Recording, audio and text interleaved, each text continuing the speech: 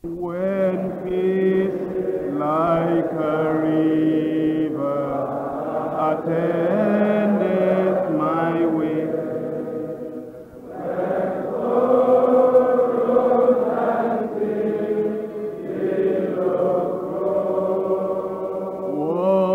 whatever my lot thou hast taught me to know, it is well with my soul. It is well with my soul. It is well. It is well with my soul. Though Satan should buffet, if trials should come, let this blessed assurance control, that Christ has regarded my helpless estate and has shed his own blood for my soul.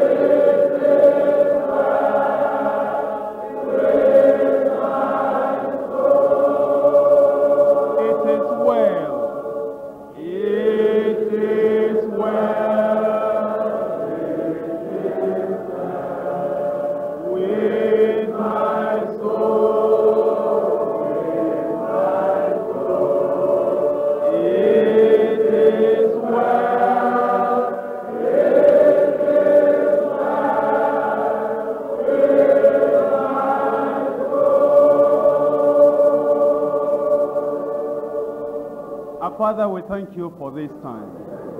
We thank you for the blood of Jesus Christ. We thank you because of the unbreakable covenant you have made with us, that if we believe on the Lord Jesus Christ, heaven will be ours at last. That you've gone to prepare a place for us. When you come, you are coming back. And the sky is our goal, not the grave. And we know that when you come, by your grace, by your power, by your love, by your spirit, will be ready, looking for you, waiting for you. Lord, we're asking for that day, get us ready. And we also pray that as many people as possible in our churches and from outside our churches, you'll grant us the grace and the enablement to do our part. Get them ready for that coming of the Lord. Use us, Lord, in the lives of other people. Let, O Lord, your work prosper in our hands. In Jesus' name I pray.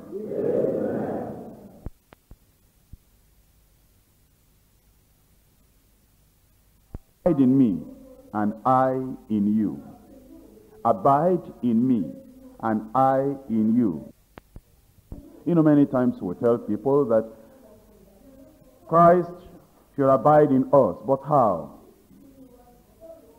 His word abiding in us. His love abiding in us. His wisdom abiding in us. His kindness, his goodness abiding in us. He abiding in us in all his qualities, in all his power. That's he abiding in us. And then he says, you abide in me also. How do we abide in him? By we abiding in his word, in his love. Abide in me and I in you.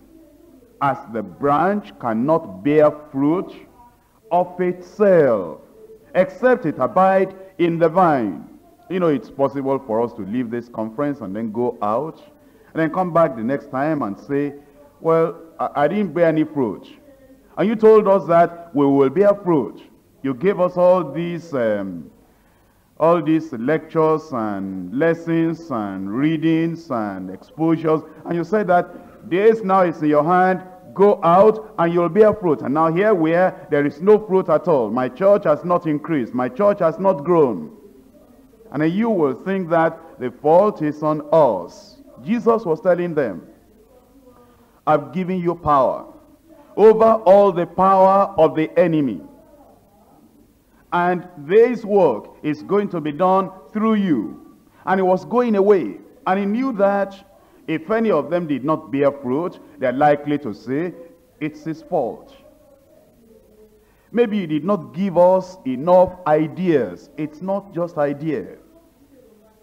Maybe he did not follow us through. Maybe that's the problem. Not just that. He said, with all I have taught you for 3.5 years, with all that you have seen for 3.5 years, with all that you are partaking of for 3.5 years, except you abide in me, you cannot bear fruit. And as we're going out, if we do not abide in him, in his word, in his love, and walk in the steps of Christ, and live the life of Christ, we cannot bear fruit. The ideas alone, the strategies alone, the lectures alone, the sharing alone, the fellowship alone cannot make us to bear the fruit, but we abide in him. Think of a wife that says, I want to have children. I want to have children. And she never stays at home. From the market to the supermarket, from the supermarket to the farm, from the farm to her relatives, from her relatives to overseas, from the overseas to the village, from the village. The only place she doesn't touch, she doesn't stay, she doesn't sleep is in the husband's house. And she wants to have children. And think of the pastor that doesn't abide in Christ, doesn't abide in the word, doesn't abide in the work, doesn't actually stay home, get the work done, and abide in the life of Christ. And he says, I've got these big ideas from the church growth conference. I'm going out, I'm going to bear fruit. Abide in me, and I in you. Except the branch abides in the vine, it cannot bear fruit. And no more can ye, except ye abide in me. I am the vine, ye are the branches. I am the vine, ye are the branches. You know, the mistake we make sometimes is that everything depends on God. If our churches are going to grow, that's God's business. If many souls are going to be saved, that's God's business. In fact, we say that only Jesus saves. Yes, only Jesus saves, but Jesus never saves alone. Without the preacher, how shall they believe if they have not heard? How will they hear without a preacher? How will they preach if they have not been sent? But how will we hear if the preachers that are sent never go where they are sent? Only Jesus can save, but Jesus doesn't save alone without the preaching of the gospel. He has so appointed that through the foolishness of the preaching, men and women will be saved and brought into the kingdom. I am the vine, ye are the branches. He that abideth in me, and I in him, the same bringeth forth much fruit. For without me, ye can do nothing. Verse 7, if ye abide in me, and my words abide in you. If ye abide in me, and my words abide in you. And my words abide in you. You know, many times Satan's words abide in us will never bear fruit. Satan's words abiding in us. And Satan's word many times abide in many preachers. What's Satan's word? Those people in those areas will never be saved, no matter how long you preach, how hard you pray, how long you fast. That's Satan's word. God doesn't know any impossibility.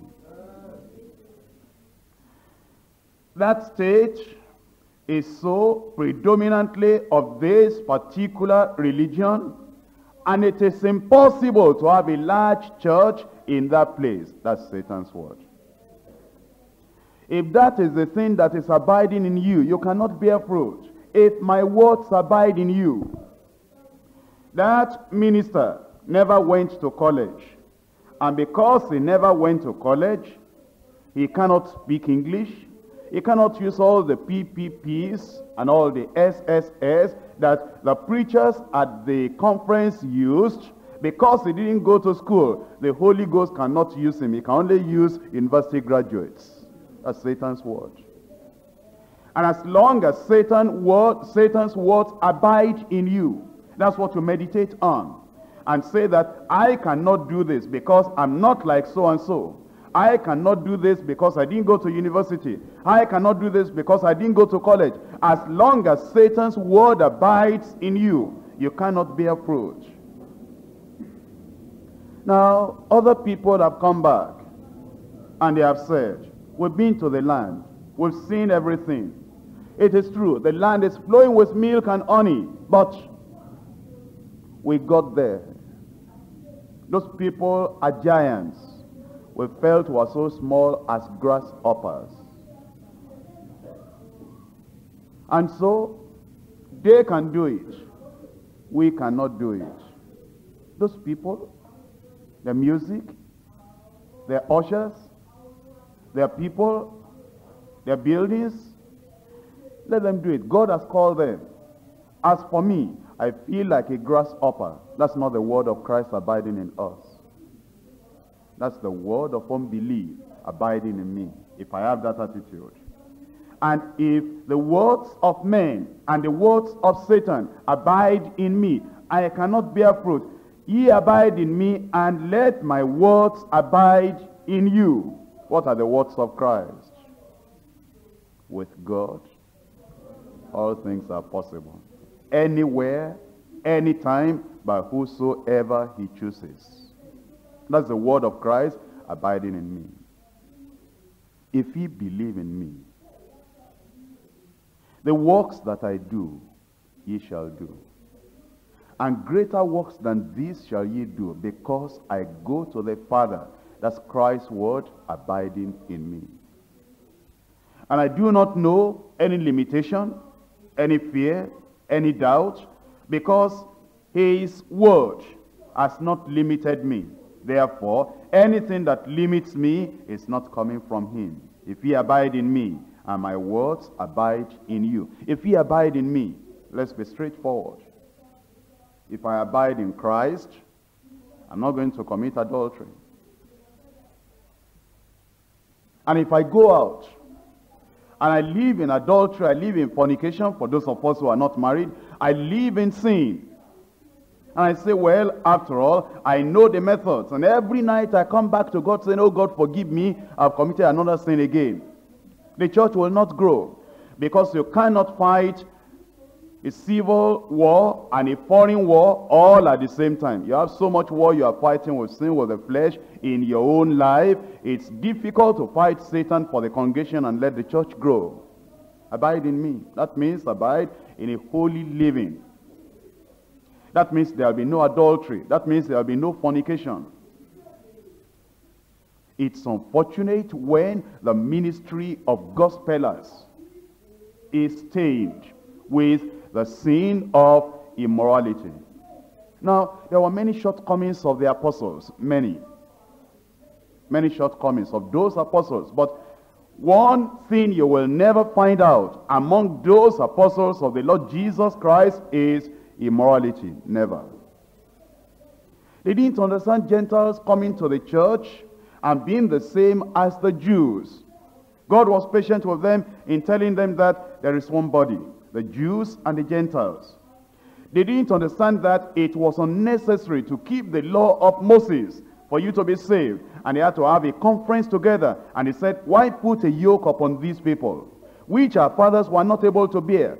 It was difficult for them. They were slow in the perception, in the understanding of the Gentiles coming into the church without having to keep the law of Moses. But they understood that adultery and fornication must not be once named among the saints of God. Not once. And so, if ye abide in me, and I abide in you, then you'll bear fruit. You know, it's possible to get out of this place and say, now we've got all the methods, now we've got all the techniques, now we've got all the know-how, now we've got all the principles of church growth. Now we're going to get out and we're going to get the work done. Are you not surprised to hear that in some conferences that people have gone outside Nigeria, a particular conference, there were some people that were arrested among those ministers in the bank. Arrested in the bank. Now, those people that were arrested in the bank, having their name on the registration of a conference going on, international conference, then he'll go back from that conference. How can they bear fruit? Think about it. And if we go for conferences and conferences and conferences, and yet we would not abide in Christ, we cannot bear fruit.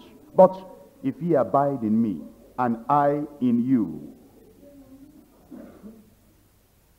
You know, when you make up your mind that this work of the Lord is going to prosper in your hand, you will sacrifice anything. Anything. Anything. That this work must prosper. And it takes abiding in Christ and the words of Christ abiding in you. Then it says, ye shall ask what ye will, and it shall be done unto you.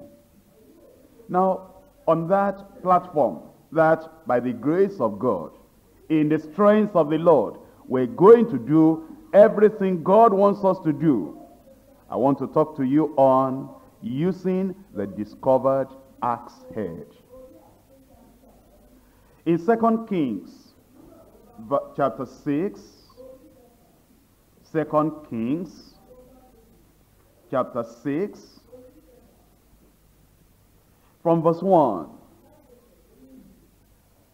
And the sons of the prophet said unto Elisha, Behold now, the place where we dwell with thee is too strait, too small for us.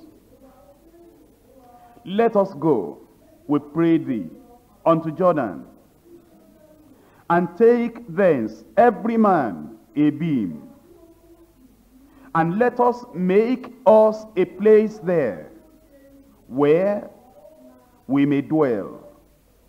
And he answered, Go ye. Go ye. That's like New Testament. And thank God we have this commission to go ye. Now, the church to grow. What are the essentials of growth?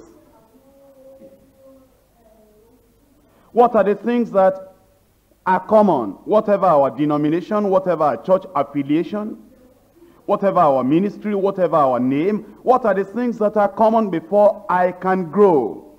One, I must be dissatisfied with my present attainment, with my present level.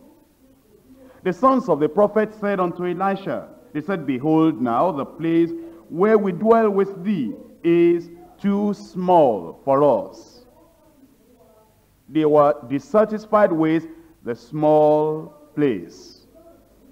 And we will not grow if we are not dissatisfied with the present level. We started for 5 years. Have you covered even the stage where you started? You must be dissatisfied with the slow progress. You have started for 10 years. Have you covered all the states in a particular region? Like if you started, let's say, in a Yoruba-speaking section, have you covered all the Yoruba states even now? Have you covered all the southern states even now? Have you got pastors and sent them out to all these various locations now, starting after 10 years? Or maybe you've started and now you've gone far, up to 20 years. Have you gone to the Republic of Benin? Have you gone into West African countries? Are you reaching out? Or are you just saying, no, this is enough for me? The money that these people contribute, the money is enough for me to feed. And I don't want too large church. Small church, small problem. Big church, big problem. I don't want to trouble myself. If we have that attitude, how are we going to grow? But dissatisfaction with the present attainment. Number two, the desire for increase. If we're going to grow, there must be a desire within us that we want to grow, we want to increase. And he said, let us go, we pray thee, unto Jordan, and take thence every man a beam. Now, do you know that church growth is cooperative job? It's a job, it's a work we do all together. Let us go, not let me go. You have other pastors in your church, that is in your large denomination. And the desire within you, when we talk about growth, we're not just talking about this branch alone growing. But my brothers and sisters, if a branch will only grow by 50 members in 6 months, if we have, let's say, 20 branches, and we can plan that it is a growth for everyone, let us grow, let us grow. All these things that you have learned, the cassettes you have listened to, now it is not only for you, the cassettes you have bought, you can lend out to another pastor. He has not been in the conference. You cannot say, well, if he needed it, he should have come. Why don't you just know that we're talking about the church in Nigeria growing, not just your own branch, other branches. Let us go and let us grow, that you will share with them. And it is possible that as we're here, we've been seeing one another, and another person's church has even been growing before we came to this conference. Why can't we say, brother, if you have time, can you come over to my church also and just help? So that this interaction, this working together will help your church to grow, will help my church to grow. Let us go and take every man a beam. Now, in your own local church, every person in your church has something to contribute to make the church grow. Everyone. A desire for increase. And also, number 3, a willingness to work hard. If the church is going to grow, there must be a willingness within me to work hard, to spend time, to put my resources and my talent into that church growing. Now, please, I'll say something that may look to you as if I was telling you to be selfish. But listen, I am married. You are married. Of course, I desire that you should have children. But I too, as a married man, I want to have children. And that's not selfishness. Is that selfishness? And if I have married and I don't have children, I will pray, I will fast, I will check up, perhaps I will consult the doctor and say, what's the problem? What's the matter? Even though now, if somebody tells me that, why are you worried? I am your senior brother, I have children. I am your junior sister, I have children. And I am a fellow member of the same church as you are, I have children. If you want to find where to spend money and send children to school, I have so many of them, you can send them to school for me. No, you are not happy with that. You say, even though my senior brother has children, my junior sister has children, church members have children, I want to have my own children. The same thing with church. You have left all, and you have committed your life into the church and into the building of the kingdom of God with Christ. Even though we are growing, other people are growing, other people are growing, you too, you desire to grow on your own. That's why it's important that you will look into it and see into it that your church in particular, it's growing. And then you share with other people too that they can grow. You know, even in our society, even among sinners and unbelievers, if we have a large family, and all the people, the members of that family, they're getting married, and all of them are having children except this fellow, then all the other people in the family, you know what they do? They advise him, they counsel him, they help him, they push him, they draw him, so that he too, except there's a problem in that family, he too will have children. Isn't that what we do? We recommend doctors for him, we recommend somebody who can pray for him, we recommend to him, so that he can grow. That's what we should do in the body of Christ. That if my church is growing, your church is growing, and we see a fellow minister, his church is not growing, we advise him, we counsel him, we pray with him, we give him materials so that his church will grow. It's something we do cooperatively together. So there is willingness to work hard and spend time and pour our talents and resources into it. Then there must be wisdom and humility to work together. The wisdom and the humility to work together. Now, when they wanted to do that, and they wanted to expand and extend and make the place grow, Elisha said, "Go ye." And one said, "Be content, I pray thee, and go with thy servants." And he answered, "I will go." Do you know that in our churches growing, we have the privilege of continued support and supervision? It's a privilege.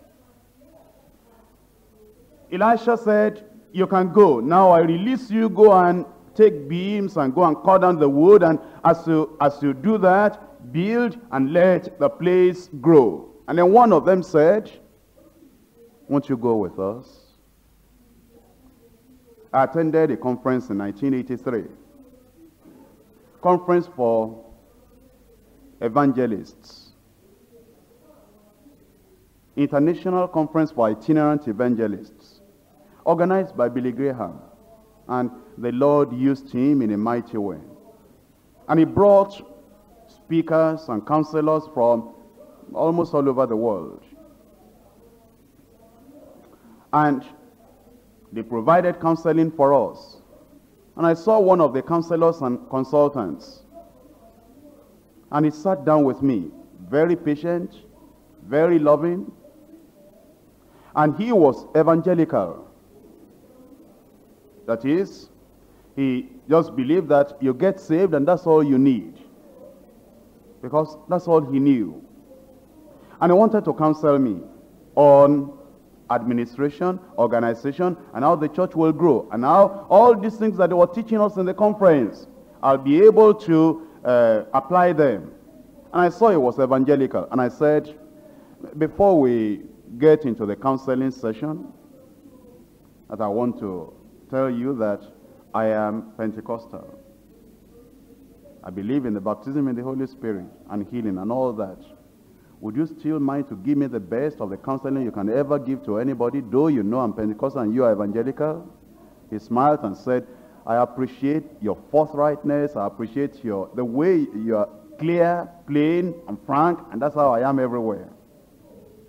And I told him, this is who I am, Pentecostal. But I know that though I'm Pentecostal, you know organization, you know administration, you know what I'm looking for, you have it. Would you mind giving it to me? And you know, instead of spending 30 minutes with me, he spent 1 hour and told me to come back the second day and spent almost another hour. But one point is this. I came back home. All those things that we were taught, I tried to apply them. Organization, administration, how to have a crusade, how to do the follow-up, how to get this done and how to get that done. But the conference had stopped. There was no continued support and supervision. And that man had counseled me, that was the end. When I got into difficulty here of how to reorganize, how to get this done, how to get that done, I had to do that all by myself. When I heard there was going to be another conference, then I wrote to them quickly. I said, I benefited in 1983, but I want to come back because I didn't get everything. And also I want to bring all our ministers who have them in Nigeria. I just want to bring them to that conference. You know the letter they wrote to me, they said they now want to expose the thing to those who have never come before. We're sorry, there's no chance for you. I wrote again, but they said, we're sorry. That all that you got in 1983, teach them. Good luck to you. And our ministers, they were not able to have the privilege and the chance. But if that opportunity could be given and created, that's why we say this single conference, it's not enough. Or you think it's enough? No. Now, if that counselor, if that person that knew everything about the church growth and the administration, if he could have continued with me, how I would have made less mistakes. You heard yesterday as I was talking to the church, one of the mistakes I made in the past. Now in the church, they know that in administration, in organization, I tell them, if something was wrong in the past and now I want to change it, I tell them, I was wrong in the past. That doesn't mean I was a sinner. It only means that once I was a child, now I'm growing. That's the meaning. If I've been acting to the workers in a particular way before and I see that I was wrong, that doesn't mean that I was committing sin. When I was a child, I behaved as a child. Now that I'm a man, I behave like a man. And I come to the church and I say now, church, listen. How many of you will still forgive the pastor after you have seen one of his mistakes? Then they laugh. While they're laughing, then I give them the thing. I said, now this is what we're going to do. And they're all happy. Because they know it's not a sin that a person did not know how to preach in a crusade, didn't know how to organize, how to make the publicity. And that's how we have been going on. That's how we have been going on. And whenever they are wrong, then I rebuke them. Because whenever I am wrong and there's a mistake, I tell them, even though they laugh about it. And then when they are wrong too, I laugh I laugh with them, and I say, but now this one is wrong, this one is wrong. And that's how we've been going on. But the point is, when I wanted to make all these changes and reorganization and this and that, I didn't have any help from the conferences I had gone. That's because of the lack I have seen. That's why I said, in this conference, it's not just going to be a week conference. That's why we have got all your names and addresses, and by the grace of God, we'll be sending articles on church growth to you as the thing is going on. And then also, when you have any problem, you try to put it into practice, then you can write to the church aid ministries, and the address is there on the outline, that now you taught us this, you taught us this, I'm having this difficulty.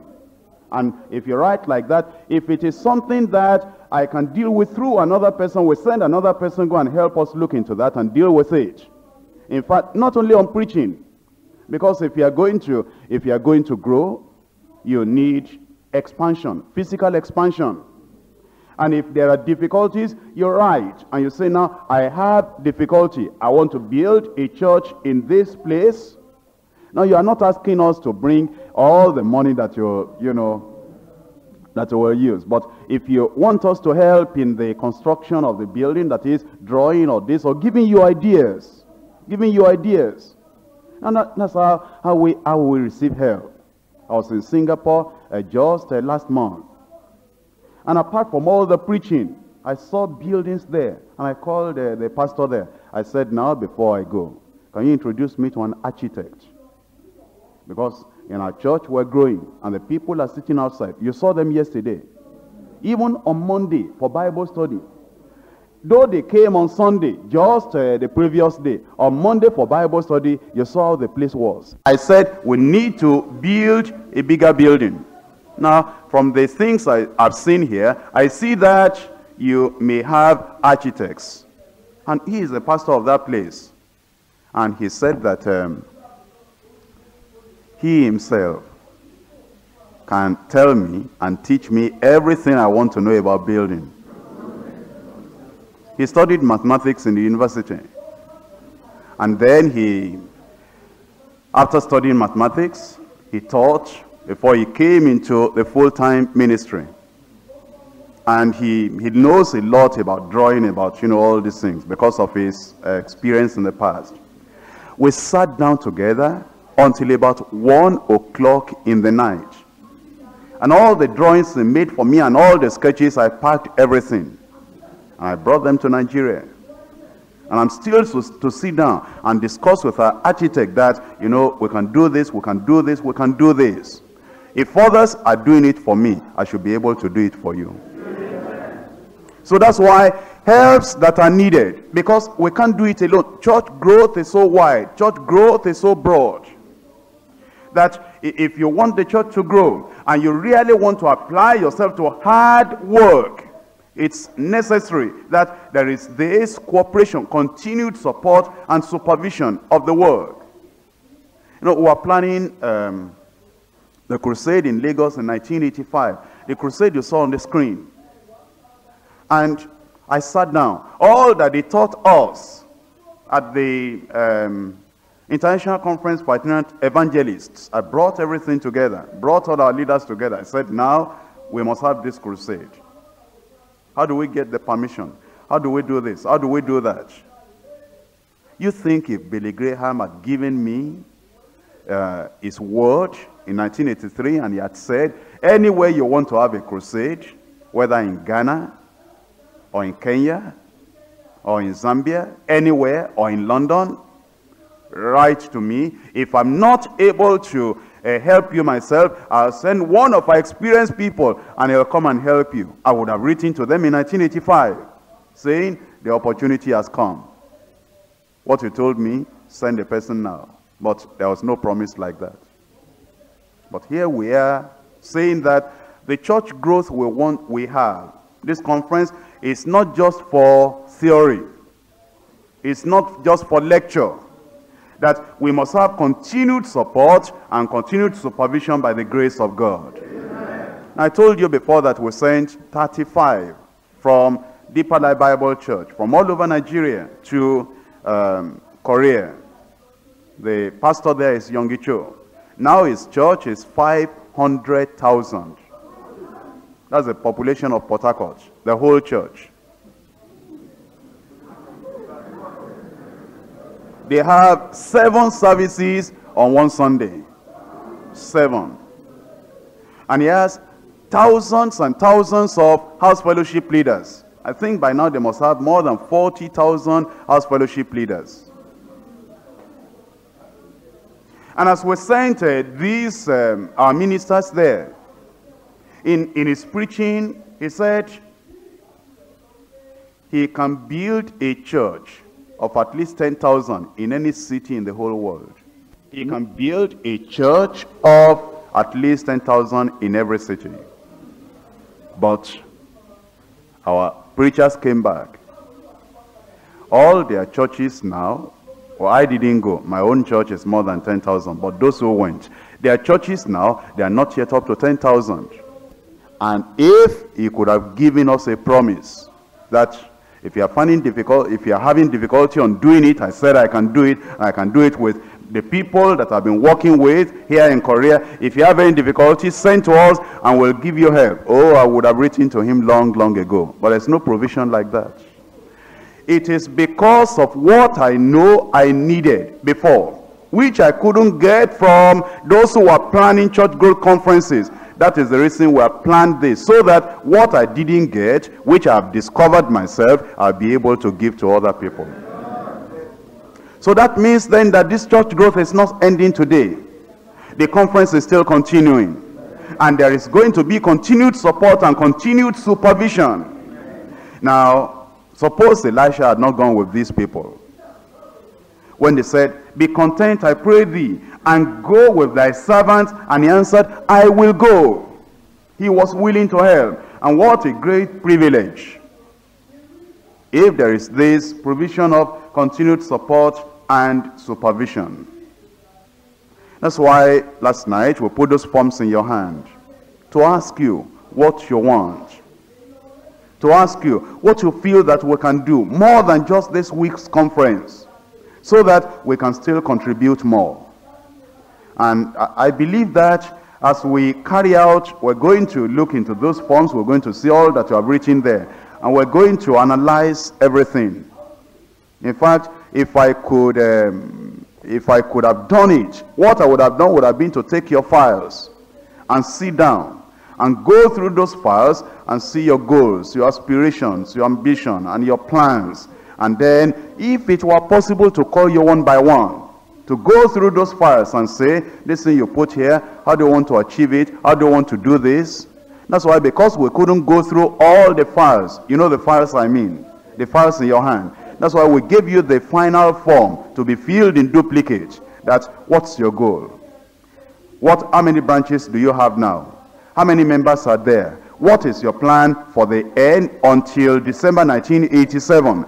How do you intend to reach this plan? And by the grace of God, we'll be going through all the things, the ones you have submitted. We want you to keep a duplicate so that when you go back home, you'll be saying, "This is what I've written down. This is what I've said." And you'll be able to ask questions and write to us if there is any hitch, if there is any problem as to getting those things done. And I believe that with this plan, if we diligently follow it, our churches are going to grow in Jesus' name. Amen. Now, in verses 4 and 5, Elisha went with them, but then the axe head was lost. The real thing they needed, it was lost. So he went with them, and when they came to Jordan, they cut down the wood. But as one was felling a beam, cutting a beam, the axe head fell into the water, and he cried and said, "Alas, master, for it was borrowed." Axe head was lost. How was it lost? Work without watchfulness will lose the axe head. I work and work and work, but there's no watchfulness. No watchfulness. The axe head may be lost. Zeal without knowledge. The axe head may be lost. Faith without fellowship with others of like precious faith. The axe head may be lost. Power without purity. The axe head may be lost. Vision without obedience to the God of revelation. The axe head may be lost. You remember Samson and the lost power? Samson had no friend, trusted friend, co-minister with whom to share his heart. He was a lone ranger. And the lone ranger loses many significant things he'll never regain. The one that says, I'll do it alone. I'll walk alone. I'll tread the path alone. I'll evangelize alone. I can do it all alone by myself. Have you ever wondered about Judas Iscariot? Among all the 12 disciples, there was no intimate close friend with him. He had none. He was a lone ranger. Even when Jesus was saying that thing you do it in time, nobody knew the meaning of what Jesus was saying. He never opened up his heart to anybody. Judas Iscariot, from the beginning to the end, from the time he came to the time he left, never.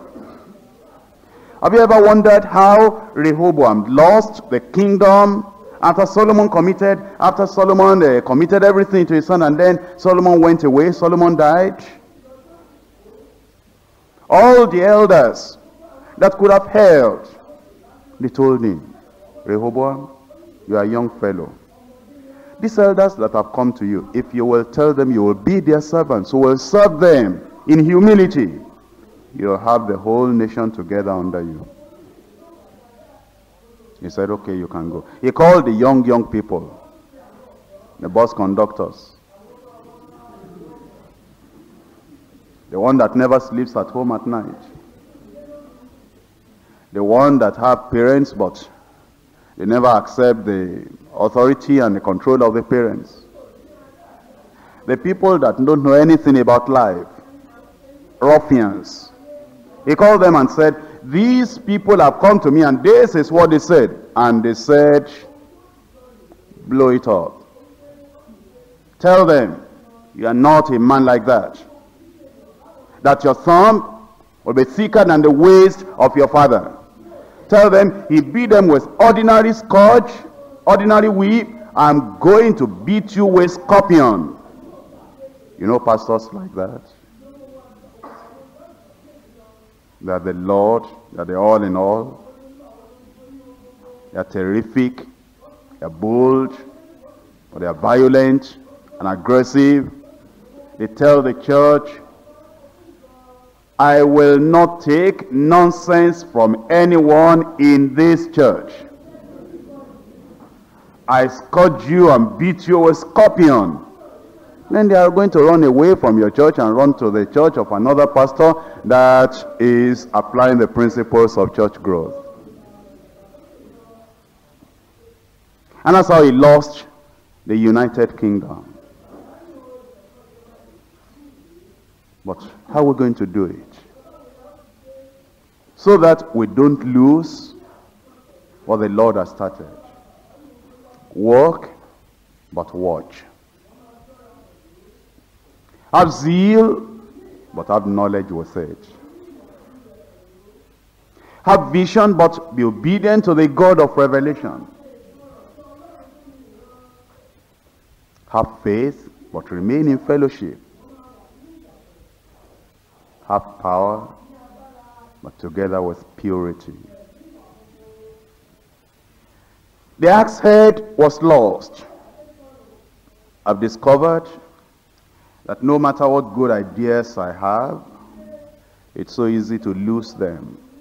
I'm not talking of salvation. I'm not talking of backsliding. I'm talking about a pastor that has good ideas about church growth.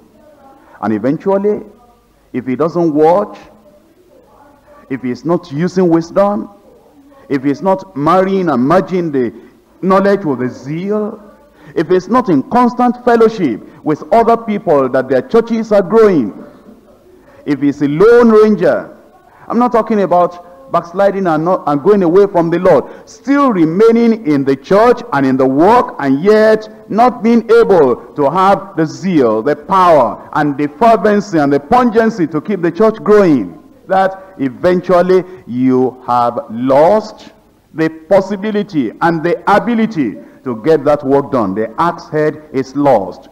The significant thing that will make the church to grow, it's lost. Just like we were discussing the other night, we watched the video. I read of minister after minister, evangelist after evangelist, that at one time they were doing great things for the Lord. And yet, even though they were doing those great things for the Lord, a time came that they were not as effective anymore. There was a minister that I read about. Somebody had a demon possession, terrible demon possession. And he had the Bible school at that time, that minister. And he had the power of God. He was having this crusade. And at about 4:30 in the evening, there was a woman that had this demon case. It was terrible. It was terrible. And 8 Bible school students, they held Bibles in their hands. And they were saying, come out in Jesus' name. And they'll tap that woman with the Bible and run back. Because that woman wanted to just grab one of them and tear the person into pieces. And they'll go, and 8 of them, they surrounded the woman. And many people were holding that woman. And they'll tap her with the Bible and say, in Jesus' name come out. In Jesus' name come out. The 8 of them going and coming like that. And this evangelist, I don't want to tell you his name because of the bad thing that happened later, but when things were good, when things were at the height, when the power was overflowing, when the faith was sharp and clear, he was coming. And these Bible school students, 8 of them, they had labored and labored and labored. They were almost tired now. And this evangelist just went near that woman and whispered in the ears and said, I am the evangelist in charge of this crusade. I have arrived. And the demons went out. No prayer, but authority, faith, and power. But, my brothers and sisters, when you are in crusades and you are preaching, you are away from home, your wife not there, your children not there, co-workers with you not there, you are careless, you live alone, you walk alone, you move alone. Eventually, because of the tiredness and the frustrations, and even though the miracles and many things were happening, he started drinking little by little. And eventually, he lost his ministry. Not only that, he lost the respect of many people, the whole nation, not here in Nigeria. And he lost his life eventually. Keep in close contact with other ministers of like precious faith. The journey is too long for you to walk alone. The work is too great for you to labor alone. That man lost the axe head, but thank God there was Elisha around. And he said, alas, my master, because it was borrowed. And in verse 6, and the man of God said, where fell it? And he showed him the place. And he cut down a stick and cast it thither, and the iron did swim. Therefore said he, take it up to thee. And he put his hand and took it, and the work can continue again. How many times I have felt many years ago, so tired, thinking I don't know if I can still go on a step further. But thank God, because of the fellowship of people of like precious faith, because of the encouragement of other people. You know, sometimes, in fact, after the crusade we had in 1985, the times of preaching, the times of waiting upon the Lord, the times of the exertion, the preaching, the tiredness, the dryness, after you have spoken and ministered and you have shouted and you've lost your voice, you've lost almost everything except the fact that you know that God is with you. But your emotions, your feelings, everything completely dry. That if you depended upon emotion, you'll wonder, what have I done? And I felt that before we have another crusade, it will take a long, long time. Because just that one, it was too much. And yet, because there are other people around, all these our state overseers, and they were saying, no partiality, Lagos has had it, you must come to Ibadan. No partiality, Lagos has had it, you must come to Calabar. You must come to Ilorin. You must come to Enugu. You must come to Imo State.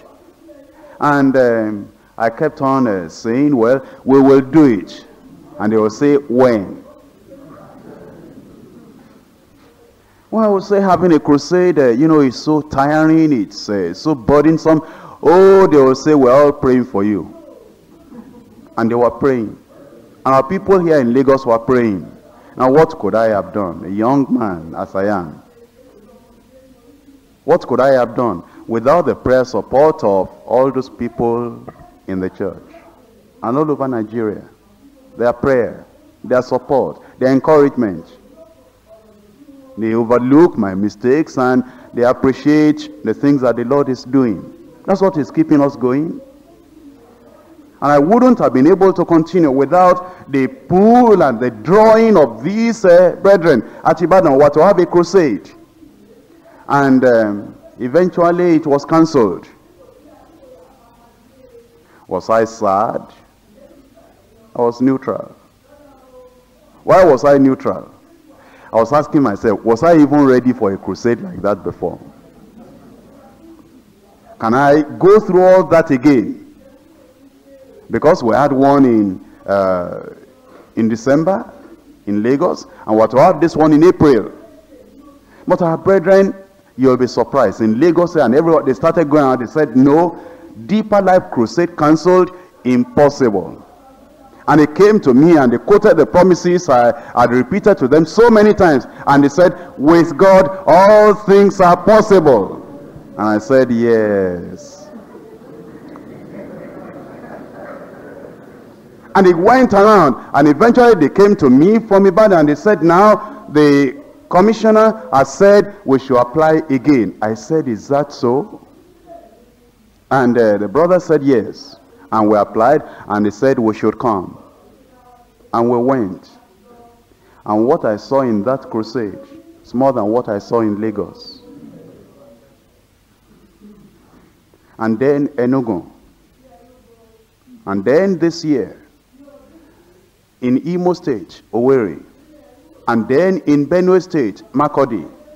But many of those things, I tell you the fact, and I tell the church, some of those things I wouldn't even be able to do if it were not for the fact that sometimes some of these leaders will hold my hand spiritually, and he'll drag me along and say, the time is now, we must do it now. And because of the cooperation, you need that cooperation too. You need that encouragement too. And among your own ministers, as well as among ministers of other churches, and from us here too, if we can lend any helping hand, if we can help you in any way, if you are going through any problem in your church growth, it is likely that we would have gone through the problem before. And we can easily tell you, brother, what we are going through, we went through before, and by the grace of God, this is how we handled it. And I pray that our lost axe head will come up again. Amen. We have discovered them. We're discovering them already. And as we go back, we're going to use everything that we have learned. Don't just pack all these notes and put them somewhere. Use what you have heard. Use what you have learned. Because it's only as we use them that our churches will grow. And we're going to use them. Don't worry about making mistakes. If you don't make a mistake, you'll never make any other thing. You must make mistakes. If you don't make mistakes, I'll be surprised. Look at that child learning how to eat. He'll put the food at the cheek, put the food on the cloth, put the food on the ground, but he goes on doing it. He goes on doing it. Of course, he'll make mistakes, but now, by a few months, a few years, he'll know how to eat properly. Look at that child trying to walk. He'll rise up, he'll fall. He'll rise up and fall. Of course, he'll make mistakes, but he goes on doing it, and he'll walk perfectly. Look at that child that is trying to talk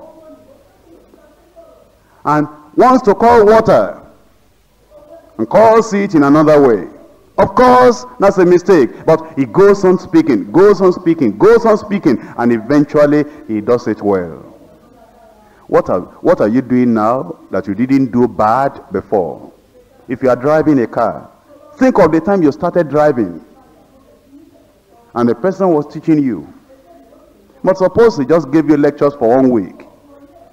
Now we say, all of you that want to learn how to drive, come together into the driving school conference.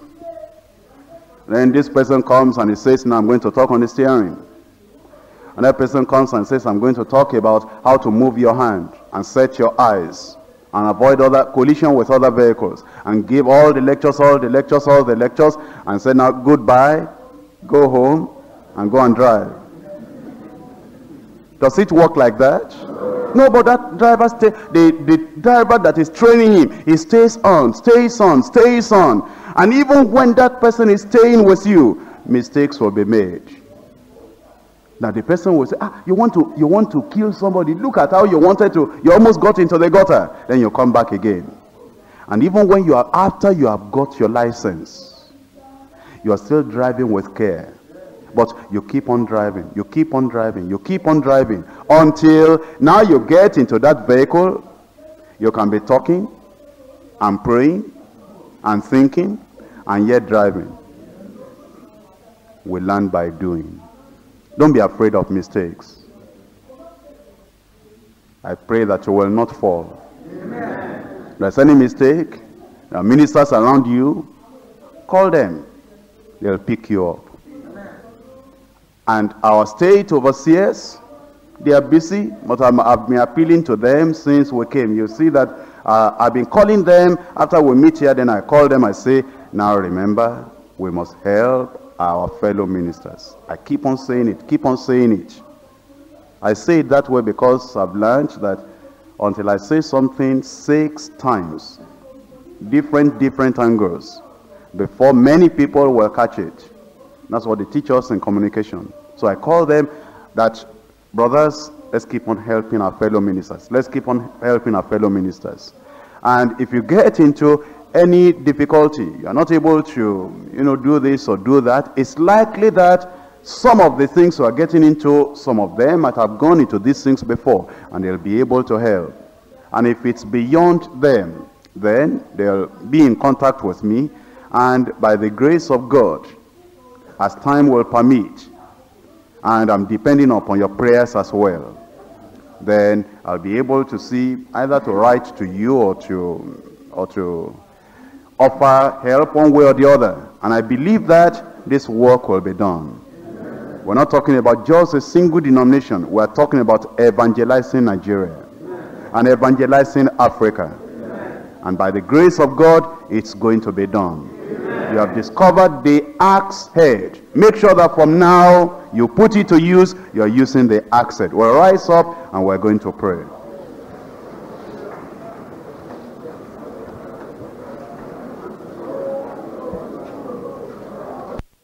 Our dear Heavenly Father, we just want to thank you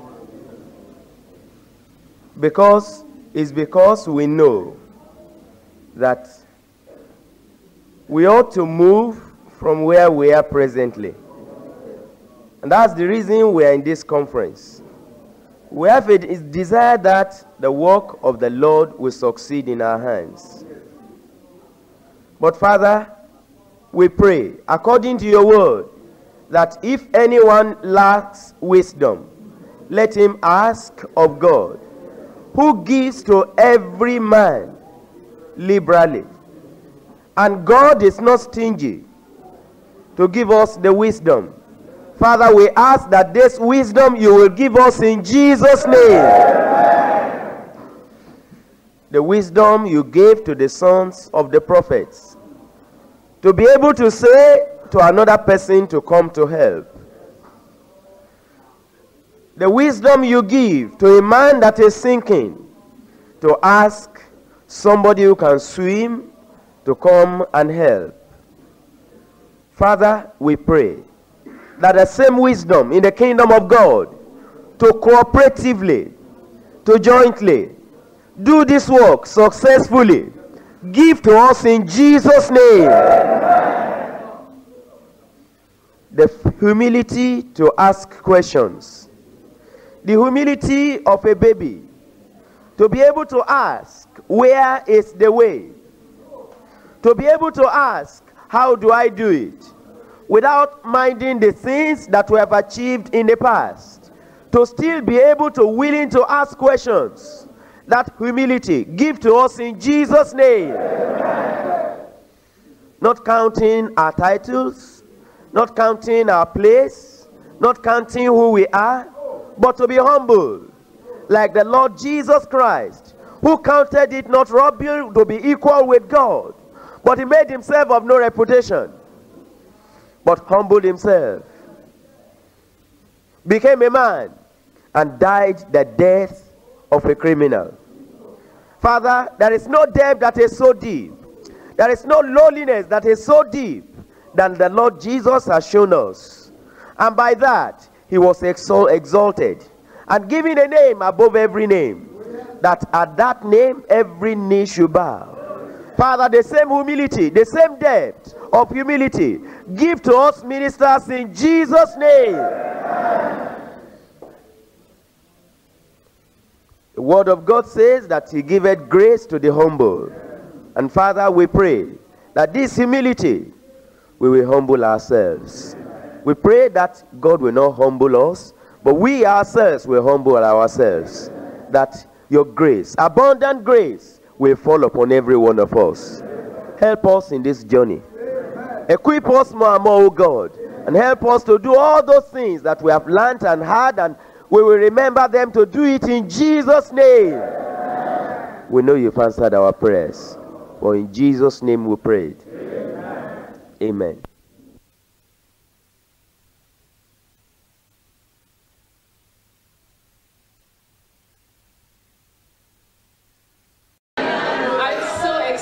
Today, because God has been so faithful to me. I'm going to keep this very short. First of all, I want to thank God for the church. The church has been my family. Thank you so much, Pastor Dada. He has been a father to me. I don't start crying. Okay, I remember I came here without scholarship to Howard University. The first year wasn't easy, but I got a grant that paid half of my tuition. But then from second year, I got like 5 different scholarships from my department, from research. I just thank God. Third year, the same thing. And I thank God because I'll be graduating in May. I didn't have to take out a loan. I just thank God for all these provisions. I just bless the name of God.